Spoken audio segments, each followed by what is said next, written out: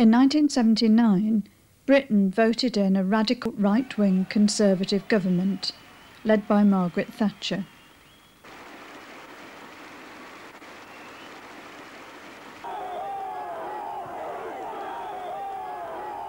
One of her chief aims was to curb the power of the trade unions.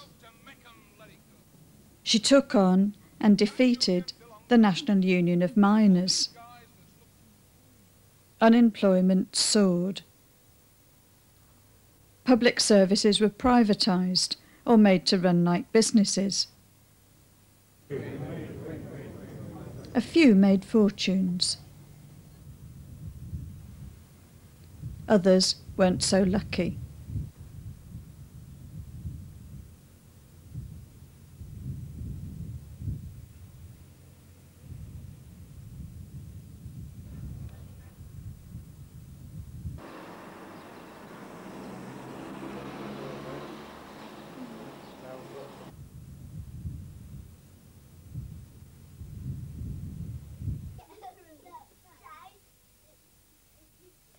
Margaret Thatcher claimed she'd destroyed socialism and turned Britain into a country of private enterprise. Living standards up by a third, more new businesses, 400,000 new businesses since 1979, over 700 every week, and a better future for our children.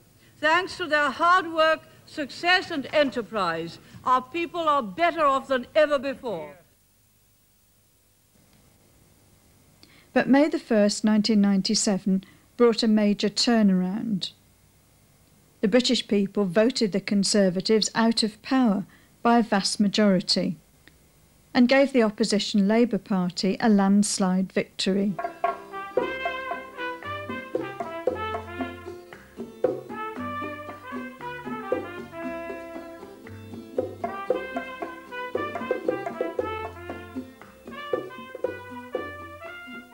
This is Marxism 97. It's an annual event in left-wing politics, the biggest of its kind. Thousands of people from all over the world get together to debate everything from the future of education to the politics of Cuba. But this year there's a new feeling in the air. A feeling that change is on the way.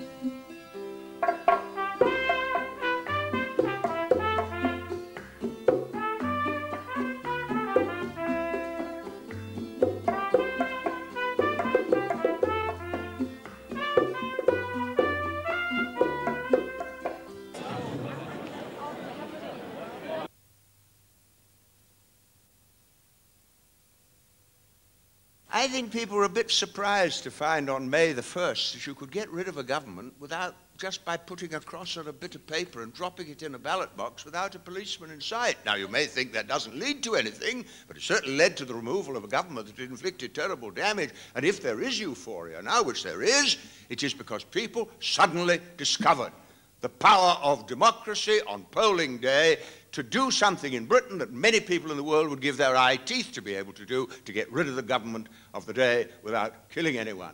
And that is a very important power. I don't say it should be limited to once every 5 years. I'm a believer in industrial democracy. I'm a believer in openness and all sorts of decentralization and so on and so on. But that power, however limited it is a major threat to the power of money.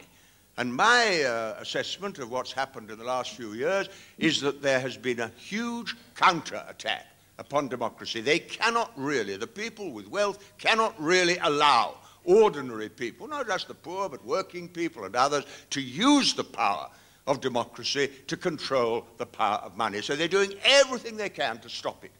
The media play some part in this by controlling what you think. The military are always in reserve. Then you've got the strangulation of the trade union movement by law, the strangulation of local government by law, the transfer of power to the Bank of England to decide your interest rates rather than the Chancellor that you elect, the transfer of power to the Frankfurt Bank, which will then decide our economic policy. This is all a major attack upon democracy.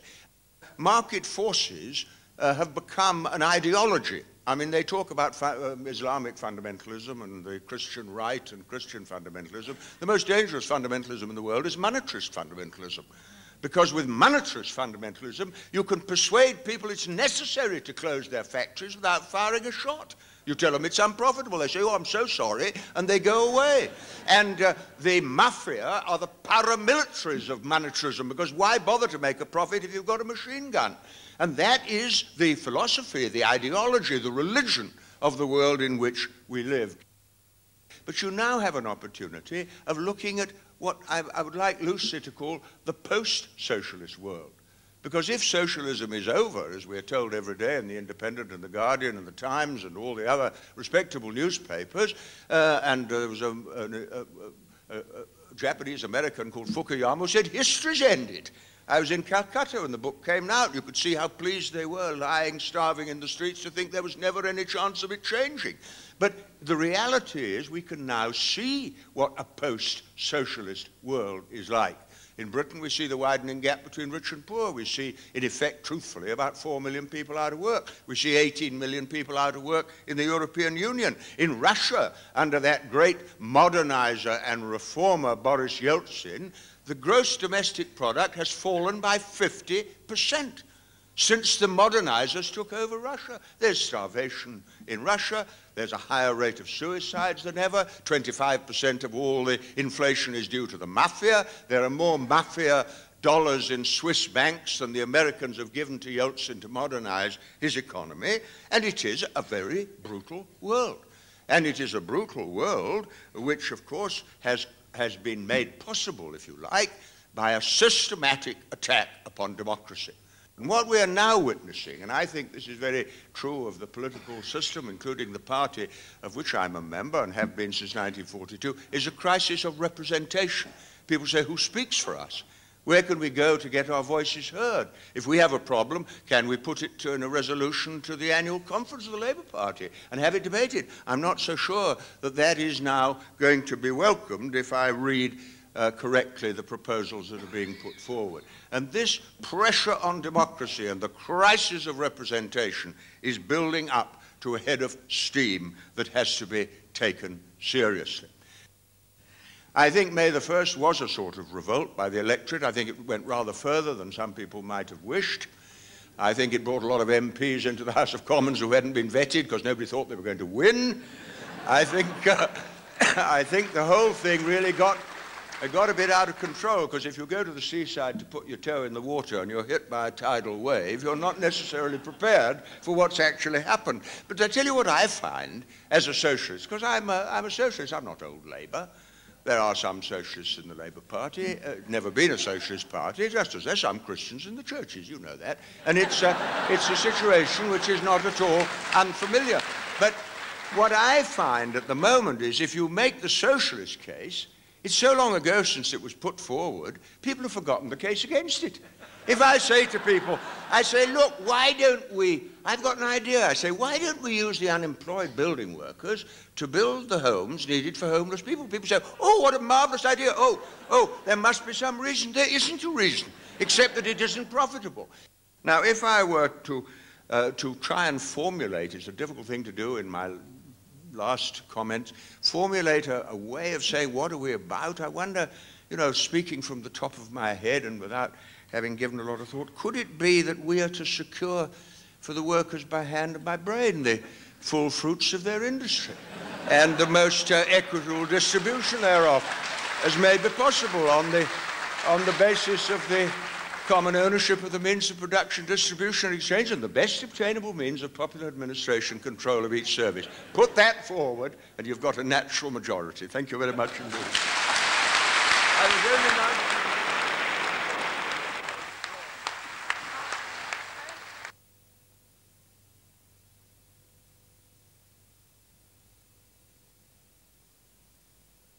We're all of us still slightly embarrassed about it, but we're still suffering from a feeling of elation about the election result. I mean, it's 2 months now since it's gone.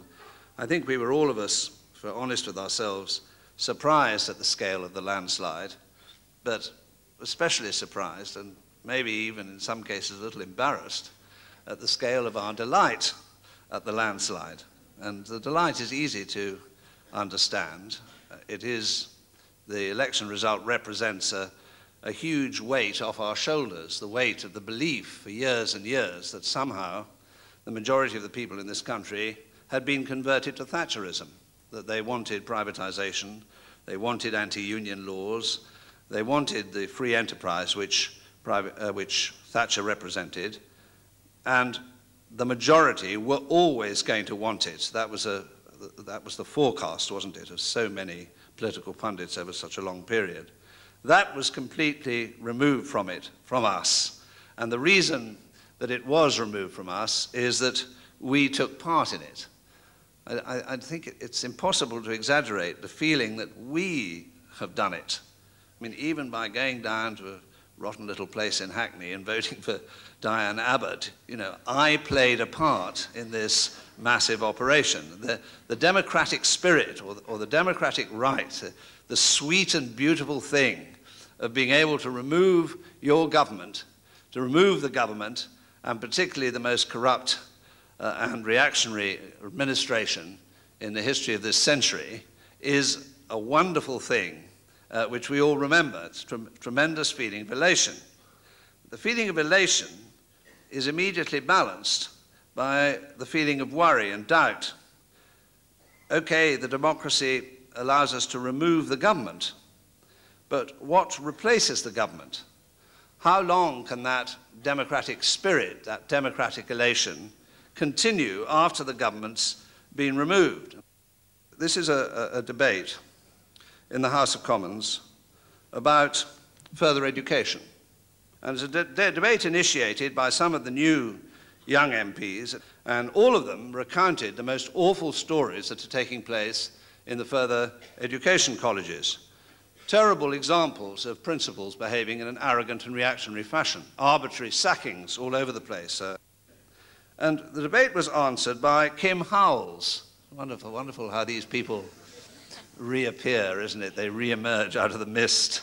The man who we remember in the miners' strike as the man who first went against the strike, the first official to speak against the strike in public. Well, he's now the Parliamentary Under-Secretary of State for Education and Employment, in case you didn't know. And I want to quote what he said here. This is on the 27th of June.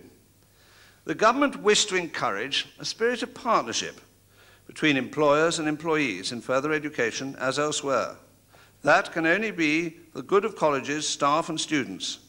Managements who behave in the way described by my honourable friend, the member for Romford, had better understand that this government will not put up with such arrogance or with high-handed, insensitive attitudes that do nothing to improve morale or to provide high-quality training and education for our young people.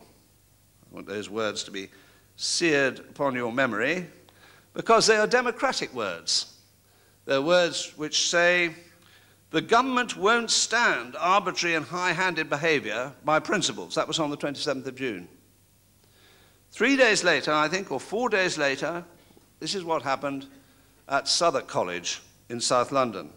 There was a strike of lecturers there, a strike which had been democratically endorsed in secret ballots, twice in secret ballots, and once in open vote at a meeting by 100 votes to 1. It was a strike which was carrying on there, and the strikers were refusing to give way on very, very elementary and defensive platform. They weren't going for pay rises or anything like that. They were going against cuts in jobs. And on that day, 4 days after Mr. Howells told the House of Commons, the democratic representative of the new government told the House of Commons that he wasn't going to put up with arrogant and high-handed behaviour from principals of the kind that was mentioned at Waltham Forest.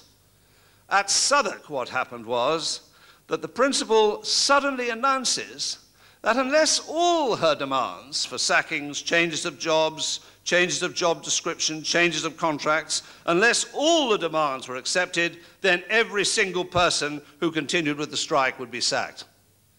Now that, by contrast to what Kim Howells was saying, is by any definition a most undemocratic act.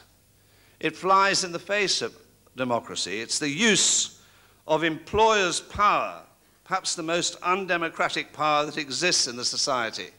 the threat over people that they would lose their livelihood forever, that their children no longer have food in their mouths, the threat which one person has arbitrarily, unelected power to use over the people under her control. We have a democratically elected government. That isn't something that comes automatically from human endeavor or just from human society. Most human beings in the whole history of the human race have lived under governments which have been entirely autocratic, over which they've had no control whatever, tyrannies of one description or another. What has changed that situation has been revolution. It's been upsurge from below. In this country, people did have a vote from about, it's very difficult to find the time actually, but something like 1450, from about 1450 to 1832, getting on for nearly 400 years, a section of the society did have a vote. 4%, roughly, of the population. All of them men, of course, had the right to vote for people for Parliament. Of course, there were lots of people in Parliament who were voted in by no one at all, nominated by peers, and famous old Sarum, which had, you know, two mounds of earth. There wasn't even a town or even a building there. A mound of earth elected people in this strange way in which these elections took place. And that went on all the way until 1832, when there was a tremendous change, a terrific shift, and something which became known in history as the Great Reform Acts. They always have that adjective attached to it now in all the history books. The Great Reform Act, or the Great Reform Bill of 1832, which entirely changed the situation. The percentage of people who could vote went up from 4% to 6.5%. It was a revolutionary change, only agreed by the aristocratic Parliament, by the way, by a vote of one. The second reading of this bill went through by a vote of one after 8 days' debate. The argument was, no, you can't let it go even to 7%. Why? What's the explanation? Because our property will be in danger. The minute you let any control of the society out to people out there, then the people that have property will feel uneasy about maintaining that property. This argument was put with such force that the increase in the electorate, all male of course, from 4 to 6.5% in 1832 was seen as something approaching a revolution, and was described, of course, by the liberals that were putting it forward as a revolutionary process. Of course, it wasn't a revolutionary process at all as far as the majority of people were concerned, and indeed led to a confidence in employers and exploiters in general, so that the exploitation of people actually increased after the Great Reform Act. There was a man called Bronte O'Brien. Immediately after 1832, in fact, all through the 1832, the time the 1832 bill was going through Parliament, O'Brien was writing in a paper called The Poor Man's Guardian, talking about the people who weren't represented and would not be represented after the bill became law, and talking much more than just about representation, about what was going on in the world around us, in the real world around us, and how undemocratic everything that happened in the world around us was. It wasn't just that Parliament was unrepresentative, it was, for instance, in industry. He wrote this in 1834, and it applies exactly to Southwark College in 1997. They can't describe any difference at all between what he's saying here. Take a factory, for instance. Is not the proprietor a sort of petty monarch? Has he not a sort of absolute control over all the wealth produced in it, though he has not added one single particle to that wealth? Is it right that one man should thus hold the lives of hundreds at his pleasure, or that he should be able to say to one man, stay and accumulate for me on my terms, and to another, go and starve, for I do not want your services? The essence of the capitalist system which he described, and he used that word, the essence of it was undemocracy, lack of democracy, the opposite of democracy. And the whole point of any activity for the suffrage, the whole point of it, was not just to get a vote which people could go and mark down on a cross, but was to establish democracy, not only in the government, but throughout every industrial department in society. Now, Marx's method was completely different. He came to the idea of socialists through the democratic process. The first chapter of Theodore Draper's great 4-volume book about Marx's theory is called The Democratic Extremist. He came to politics because of an extreme desire to see freedom of the press, freedom from torture, freedom from repression, all the basic notions of freedom. An extreme notion of this led him on to the obvious view that the most undemocratic thing in the society around him was precisely capitalism, the society which dominated from above in order to enrich the few. That was undemocratic. And until you address that, indeed, unless you address that as the first question, then your whole qualification to call yourself a Democrat was ruled out. Marx, said Draper, was the first socialist figure to come to an acceptance of socialist ideas through the battle for the consistent extension of democratic control from below. That was his inspiration. He became a socialist because he was an extreme Democrat, because his desire for democracy ran up against the capitalist system, and he realized that capitalist system had to be changed, had to be overthrown before that democracy was possible.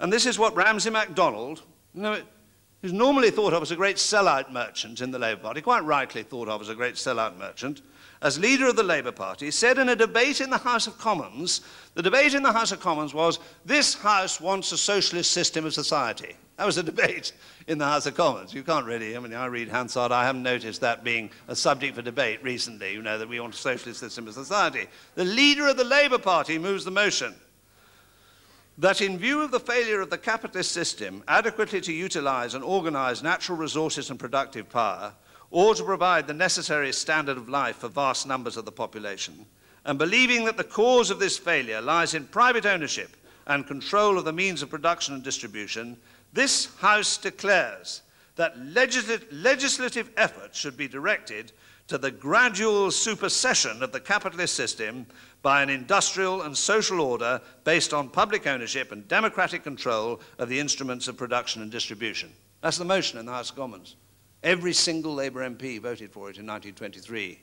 And so successful was the propaganda, the Tory government, of course, knocked it out, but so successful was the propaganda that within a year, Ramsay MacDonald was Prime Minister. But the gradual supersession, comrades, that is how they were going to do it. We're going to wear capitalism down by constantly getting elected, by getting Labour governments in, and we're going to take little bits of it here and there, not going to have anything unpleasant about it. We're going to take some bits here and bits there. We're going to take little bits of capitalism, and we're going to take it together until one day we'll wake up and they'll all have gone. The whole of capitalism will have gone, and it will be replaced by a socialist system, by gradual supersession. It's the gradual supersession party, the GSP. If they do slowly, they will do it bit by bit. They will take it bit by bit. That's how they're going to do it. And Labour governments were elected. It wasn't that they weren't able to get the majorities. They got the majorities. It seems so logical, doesn't it? But the argument that if you have a majority in the House of Commons and you have Labour ministers, that you can enact at least what you're going to say you're going to enact, or that you can enact what the people who vote for you want you to enact, that argument seems so obvious, so easy. You're there, you're in office. But all those periods of government, what's marked them out? What's marked them out has been a permanent tussle between those aspirations, the aspirations of the people down below, the democratic aspirations, the democracy on the one hand, the democracy of what people wanted. We want a society over which we're in control. We want a society in which, by and large, the means of production are in public ownership. We want democratic control of those means of production. We want a decent welfare system. We want a decent standard of life. We don't want to be bullied and humiliated all our lives. Those are democratic aspirations. They wanted those, the conflict between that and the priorities of capitalism, which are completely opposite to that. But the general pattern of all this period is utterly plain and written in really countless books and countless diaries, sets of diaries, the great diaries of Barbara Castle, Richard Crossman, Tony Benn, the ministers who actually took part in these governments, particularly in the 60s and in the 40s as well. You look at the diaries of these men and you'll see reflected in the diaries, but also reflected in the people who commentated at the time, is the total failure to reach the aspirations of the people who voted. And it's obvious why they failed. It's perfectly plain and obvious why they failed. And that is that this transfer of power, the transfer of power through the vote, did not transfer the power where the power really matters. It didn't transfer the power in industry, in the banks, in the media, in the judiciary, in the armed services, in the police, in all the real areas of society where power flows through all the time, every day in the society. There's no elections for any of these places every day. The 5 yearly elections to Parliament had no chance at all in establishing any democratic priorities. The result of it all is, in 1997, that we have a Labour government elected against all the wishes of the declared wishes of its people. All the polls say that people want roughly the things that I've mentioned earlier. They want Clause 4. The majority of Labour Party members want Clause 4. They may have voted against it in the Labour Party, but they want the public control of industry. They want more equality. They want the rich humbled. They want all those things. We have a Labour government which, in spite of the fact that the electorate want that, have abandoned all their socialist aspirations. Abandoned all of them. They have no socialist aspirations. There's an inability to achieve any socialism before has resulted in them saying, well, we won't even try to achieve them anymore. The question I just want to ask is this. Okay, they've abolished their socialist aspirations. What about their democratic aspirations? Has their democracy flourished when they've abandoned their socialist aspirations? On the contrary, the democracy has suffered. Democracy has been as much a victim of this process as socialism has. You think of all those areas of quangos which were elected by the Tory government, whole great tracts of society passed over to undemocratic institutions, appointees, patrons, people who've given the party money. They're all still there. There's no suggestion that any of these should be abolished. Therefore, the democratic accountability has suffered as a result of it. Pretty well everything that the Labour government planned to do, everything that they says day by day, fails in the test of increasing control from below. Everything that they do have no intention of changing the control of society, and therefore they will make it an uglier, a less democratic, and a more unequal society before. The great mistake which socialists sometimes make, not very often, is to say, well, we won't have anything to do with democracy at all. That democracy itself is a bourgeois concept. I've heard people use the expressions bourgeois freedoms. The only freedom, the only bourgeois freedom there is, as a matter of fact, is the freedom to make more money at other people's expense. That's the only freedom, the only time you can use the word freedom in connection with bourgeois society or capitalist society. That the freedom of the press, the freedom of asylum, the freedom to trial by jury, all these old-fashioned freedoms, and nothing whatever to do with bourgeoisie. They're freedoms which the working class are utterly dependent upon, central to the way in which we continue.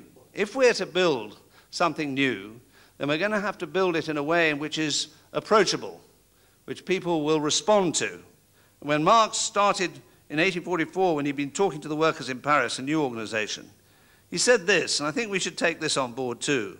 In this way, we should avoid presenting ourselves to the world in a doctrinaire fashion, declaring, here is truth, bow down and worship it.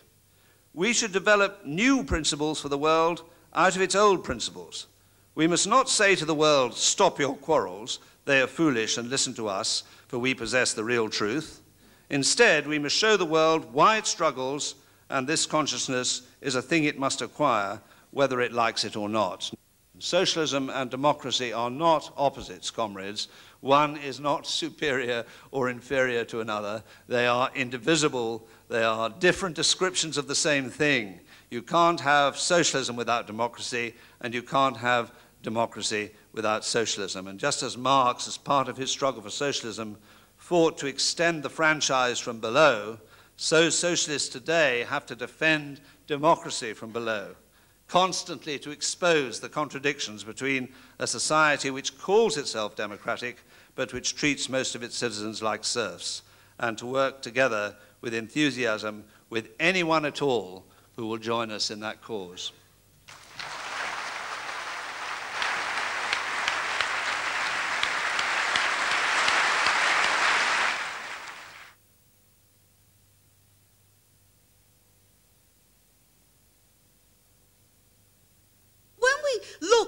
kind of divisions. The idea somehow that inequality is being abolished, the idea that the market is fair, the idea that people get what is due to them is really grotesquely not the case when you look at the world today. And I think when you say 7 people in the world have more wealth than, have enough wealth to eradicate this poverty, it's probably an argument for individual terrorism, to be honest. You think to yourself, well, 7 people, you know, I mean, however much of a pacifist you might be, you could probably weigh up the balance and think, this is probably quite a good thing. The real problem, and one of the things you may have noticed about capitalism, that even when, like Robert Maxwell, they fall off their boat or some other terrible fate befalls them, there's always somebody there to take their place. And therefore, the individual terrorism might be appealing to people, but what do you find? You find that even when some of them go, there's other ones to take their place. And the reasons there's other ones to take their place is because, of course, we don't just live in a system where individuals are greedy. They are greedy. You only have to look at the dividends of the fat cats and so on. But we live in a world which is based on a system of exploitation.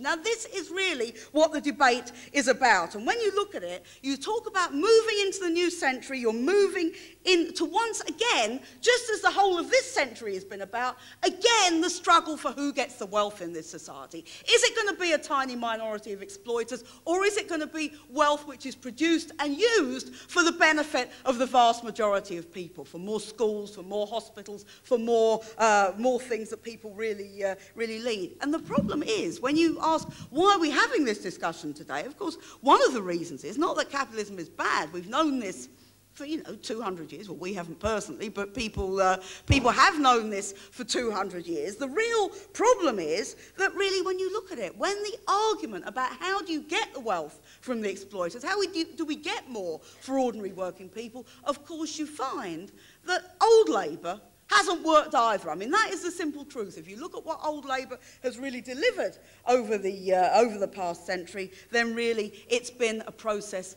of Labour governments, by and large, disappointing people. And people vote for them expecting much more, hoping they'll get much more, and finding that they're disappointed. I mean, if you look at 1979, Tony Blair always argues, that now we've got rid of all the old, 1970s trade union attitudes and so on and so forth. Actually, if you look at why Labour lost in 1979, you can argue, there's lots of argument about why Labour lost in 1979. One thing is absolutely clear. It didn't lose because it was too left-wing. It lost because it attacked working people so much, and that was why people turned against it in the way that they did. And therefore, you look at it, you say that really the problem with past Labour governments is that they ended up running capitalism because they didn't challenge the power of the system. When I travel around the country and you go to different towns and you speak to meetings, I always say to myself, if you got 50 people off the streets from Birmingham or Manchester or Liverpool or any of the places you talk about and say to them, how would you make this society better? How would you make Liverpool a better place? How would you make it better for people to live in? I don't know what they'd come up with. But I do know, probably they'd say we need more hospitals, we need more childcare, the pensioners need more money. What we do know is they wouldn't say, let's sack the drivers on South West trains and then find we haven't got enough trains to run people to work. They wouldn't say that.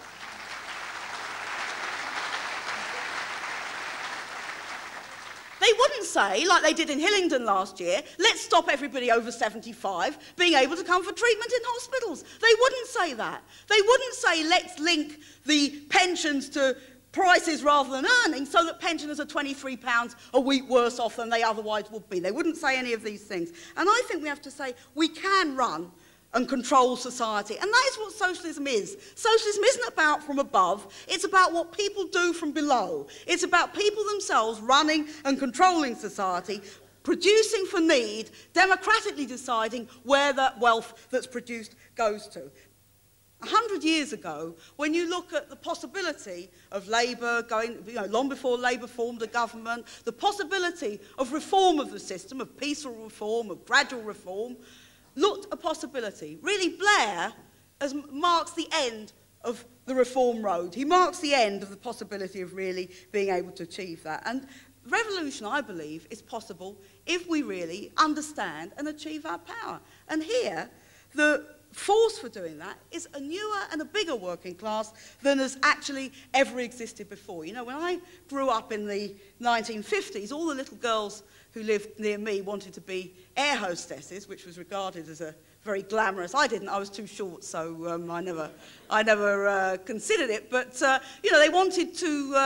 They thought it was glamorous. You would have a very exciting job. It was better paid than most jobs. You'd meet a rich man flying around the world and marry him, and all this kind of thing was what people believed. Now these are the same people. They're not called air hostesses anymore. They're called cabin crew. These are the same people who are talking about going on strike this week. And when you talk about a working class which encompasses these people as well as the engineers, and we still have 5 million manual workers in this country, as well as all the traditional working class, we talk about a real power who can really act to change the world. And therefore the working class really is the future of the next century. A working class party is part of the future of the next century, and we need a working class revolution in order to organise to overthrow the system which has really bred the inequality under which we suffer and which has kept us down for so long, and which we have the power to organise in order to get rid of. That is really what our vision of the 21st century should look like, and it's a vision which isn't simply worth having, it's also a vision which is worth fighting for.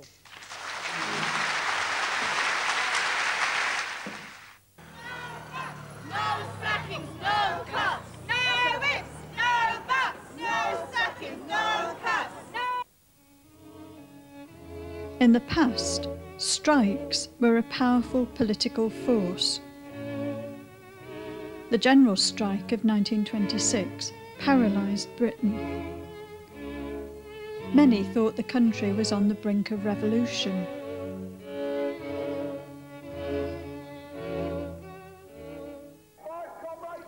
In 1974, a miners' strike led to the fall of a Conservative government. In 1984, the miners struck again. But this time, the strike was crushed, a defeat for the entire trade union movement.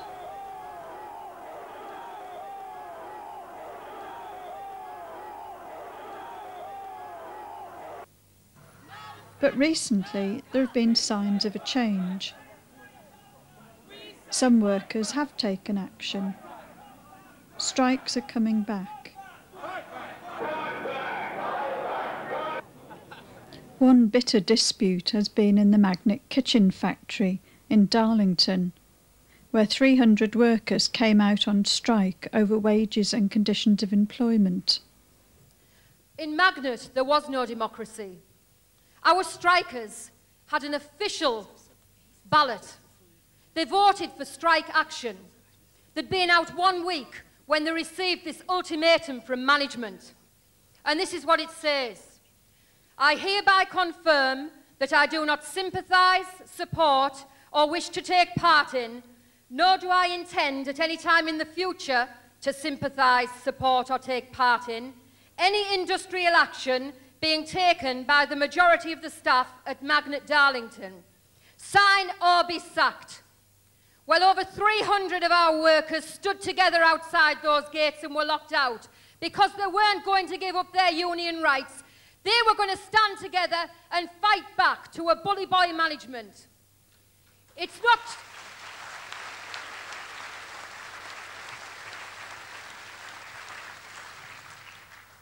not right that all these managers, Alan Bowkett on £1,000 a day, one director £180,000 bonus, the company secretary £500 a week pay rise, and yet they wanted to de-skill these workers and reduce their wages by £53 a week.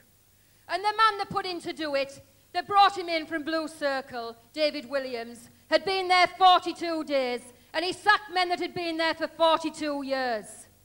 He bragged in the papers afterwards that he wanted a greenfield site. He wanted a workforce with a can-do attitude. Well, we'll show him what we can do. And he hasn't got a greenfield site.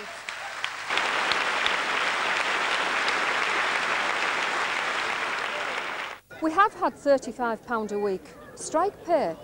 But when you've got nothing else at all coming in, you just don't know how to manage, you know.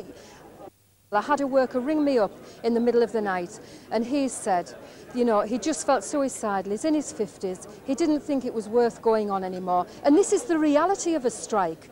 You know, it's not militant people coming out. These are hard-working, decent people who've worked there for years and years. They've gone in whether they've had the flu, whether they've been ill. They've done everything that management wanted. And this is the way that management have repaid them, sacking them 9 days after they came out on official strike. One of the most well-known industrial battles has been fought by the Liverpool dockers, sacked after they refused to cross a picket line. We're not on strike, you know. We're fighting back against all those horrors of the years of Tory oppression, you know. All those horrible swear words like deregulation and part-time working and personal contracts and globalisation and price factor equalisation. They're all lovely, wonderful terms, aren't they? Which just illustrates how much the bosses will squeeze you. People have to make a decision. Do they want to fight or do they want defeat? Well, I want success, I want to fight, I don't want defeat. I've had enough of being pushed down. So our message is, come and join us. Another group who've continued campaigning despite being sacked are the Hillingdon hospital workers. They used to work for the National Health Service, but were privatised and received a 20% pay cut. It's disgusting what they did to us. But we are human, we want our job back. Because job belongs to us, not from to private contractor. They cut our wages 20% and they force us to accept it. We was a low-paid workers, women, ethnic, and part-time. They only pick us.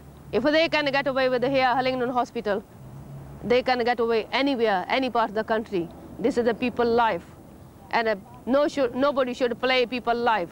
This is our children, bread and butter. But one thing, we got a dignity, we're still there. Yeah. That's one thing, we still fight goes on very strongly. You will keep on fighting? We will, yeah, we will get our job back. That's the bottom line. And among workers across a range of other industries too, there's evidence of growing discontent.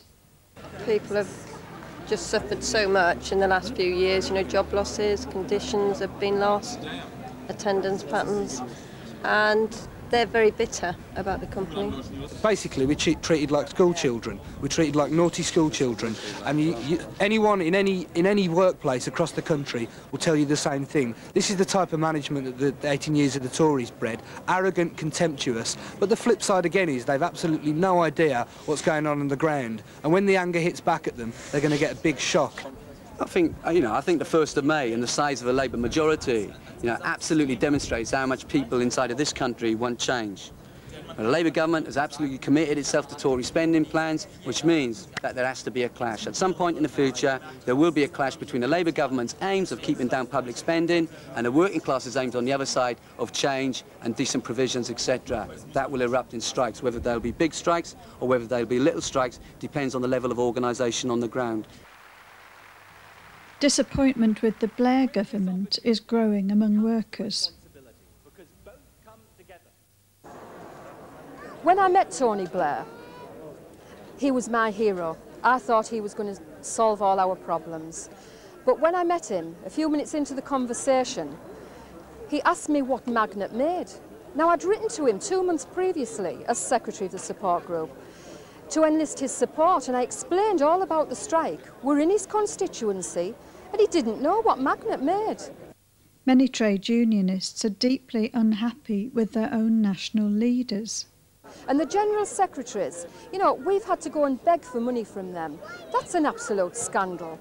We shouldn't have to go and beg when we're in official dispute. They should be proud to come out. The lesson of the 1980s is this simply, that workers were prepared to break the law in order to be able to defend their jobs and stand up to the Tory government, but the trade union leaders never ever backed them up. Since the 1st of May, we've got a Labour government in power. Absolutely now, the trade union leaders should be backing up workers who are prepared to stand up and break the law. The law is unjust. The law defends the bosses. I want the unions to get off their knees and stand up and be counted. We're in official strike. We've taken Margaret Thatcher's ballot. We've done everything right, and yet nobody seems to help us. What General Secretary. I asked him for support. I smiled at him and he sent me 4 diaries. Not even I can fill 4 diaries. I shook his hand the next time I met him and he sent 250 quid for the kids' party. When we were desperate, I chatted him up for 5 minutes on the phone and he sent £1,100. And I tell you, I can't wait to meet him again. We're a very affluent country, a very rich country, and yet the wealth is all going one way. Well, it's about time, and we have got the ability. There's a Labour government in power. We've got a very, very strong trade union institution. Well, let's use it. Let's put it into power and let's put it into place. Even just the threat of a national dispute would force these people to talk to us. The unions were formed to stand up for injustices in the workplace. And yet, this isn't just going on in Magnet, it's happening all over the country. People approach me in the street and they come to my home and they tell us not to give up because the same thing is happening to them in their workplace. I want the unions to get up off their knees and stand up for the Hillingdon workers and stand up for the Magnet strikers and the dockers.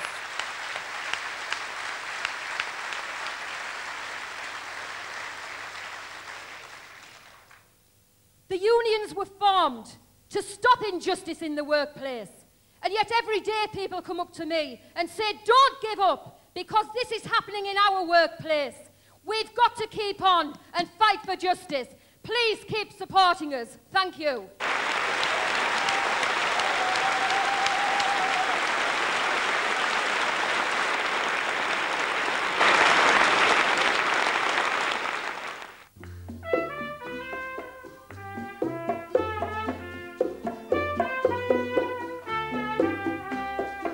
Among many on the left, the landslide defeat of the Tory government provides a sense of real achievement, that change has happened. But how real is this change? It was marvellous though, wasn't it? I mean, you walk around and sometimes think, oh, they haven't got a Tory government anymore, and then you're just cheerful for about 5 minutes. Because it's hard to actually remember that we haven't got a Tory government, because things are remarkably similar.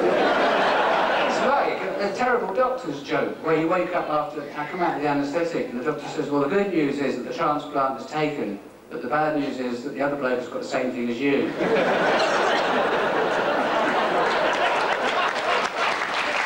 The man who's in charge of the Welfare to Work programme is the head of the Prudential Insurance. A man who, when he was chairman of Reed, or chief executive at Reed, sacked people in enormous numbers and smashed the union. Now, this is a man they brought in to run their Welfare to Work programme, when he spent most of his life sending people exactly the opposite direction, from work to welfare. But Labour are a terrible shower, dreadful, dreadful. Not so much a party, more a few people round to dinner. People still have this illusion of Prescott that he's a proper old-fashioned socialist, and of course he's not. He's just a fat bloke with a northern accent. The fact that you can see someone's vest through their shirt doesn't make them a socialist.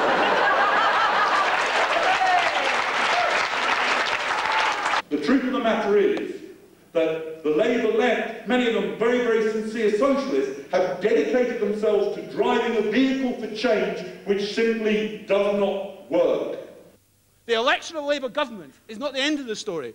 It is going to lead to a crisis inside the working class, in which up for grabs is the question of what leadership we need, what organisation we need, what party we lead. Now, one of the biggest lessons I ever learned, I went to the miners' strike in 1984. I was up in South Yorkshire.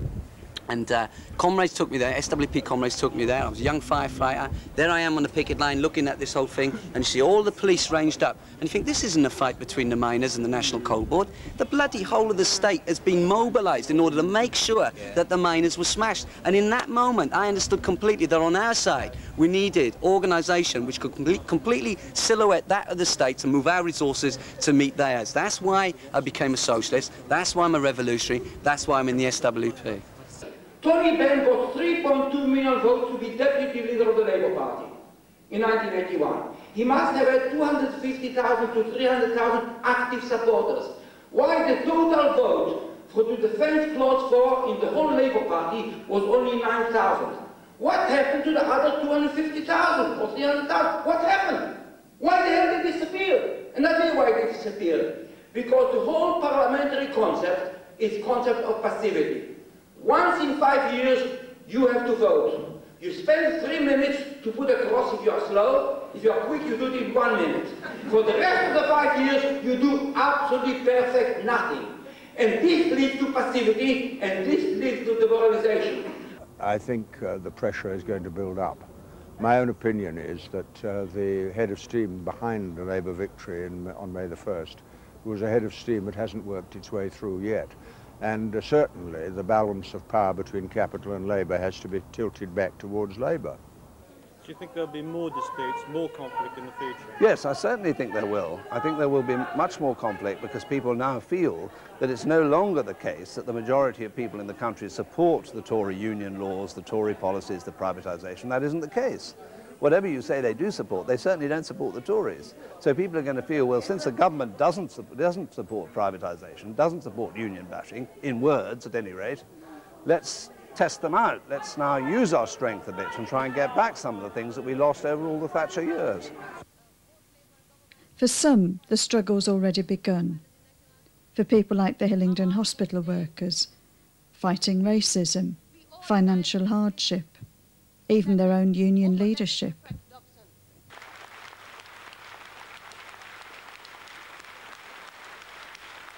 This 22 month, we know who is our friend. Working class, they're supporting us the day one. But it's very hard. It's very hard. How can you think if your family, your relative is no job?